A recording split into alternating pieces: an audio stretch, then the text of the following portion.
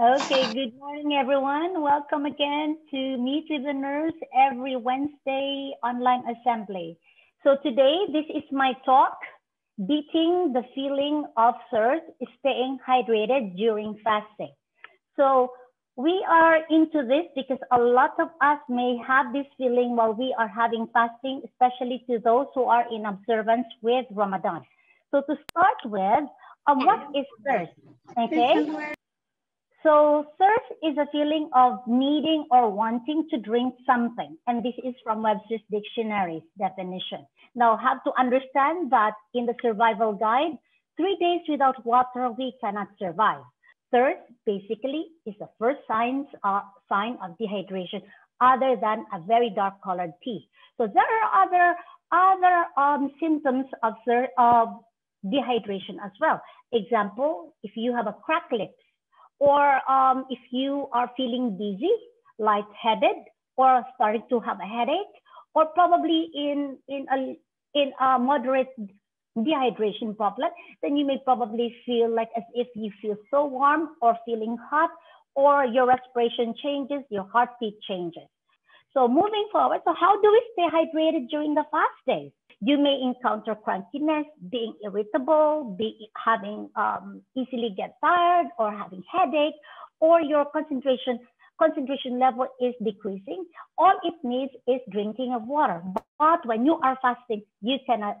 Water is not much of an option. So what we can do would then be to please remember this, that the night before, if you intend to do fasting during the morning, then the night before you need to hydrate yourself.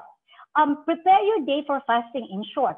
And so during the night, you intermittently drink water. Water is very important. So when we drink water, we are able to replenish any fluid loss or fluid imbalances in our body. Next, fashion matters. When you pick up your daytime clothes, you have to understand that the color of your shirt, the thickness of your fabric, or the layers of your clothing really do matter. So for those who are fasting at this time, when you are still at home, do wear something light color. Don't wear something dark.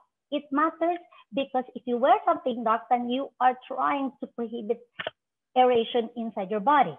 So when you are also outside and it's a sunny day, I would advise you, you can wear something that will protect you from too much body heat.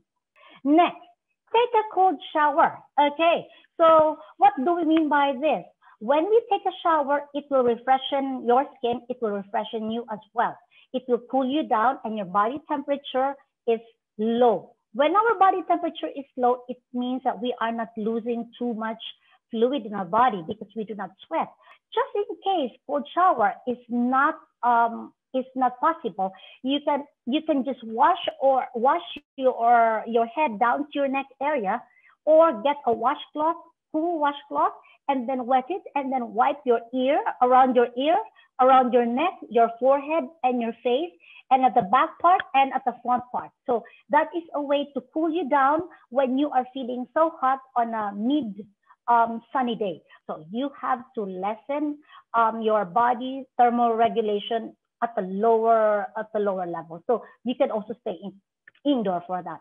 Next one would then be plan your menu. Okay.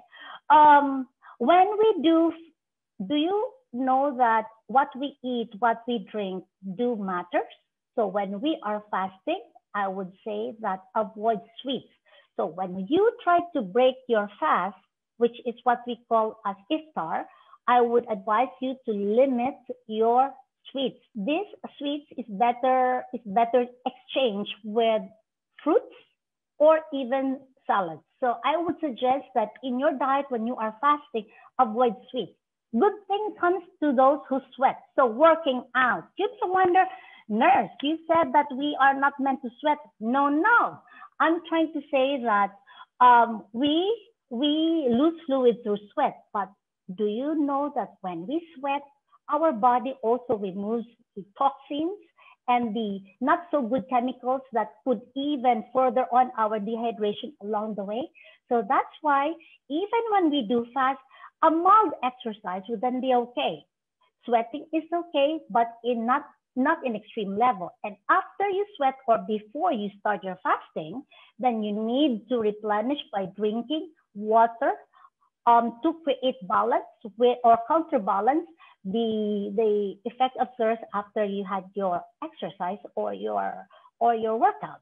So remember, fasting is not for everyone, and fasting isn't safe for everybody, but it all depends on how you manage your fasting. So if you do your fasting right, then everything will be okay.